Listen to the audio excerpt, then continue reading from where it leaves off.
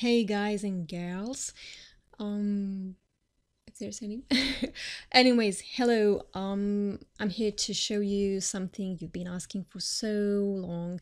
How do you import? How do you actually import particles without RealFlow particle plugin? I mean RealFlow particles or any other, but I'm going to show you in RealFlow and Maya right now. And how do you import those in order to actually read the velocity so you can have motion blur going on. Like you can see here, motion blur is rendered out, and the raw render, you can see it as well. So it's very easy, and it's really, really good. So we have these particles, and all you need to do is to go to Tools, Stitch, and Add Files, choose your particles, choose the range you need.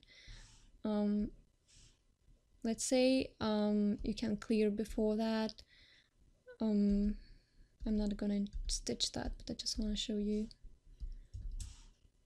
Say okay, and then you choose the place you want to stitch, and choose the file name, whatever, and stitch. And then you have to wait a little bit and it's stitched. So now it's important part. How do you import those particles without plugin so it would actually work?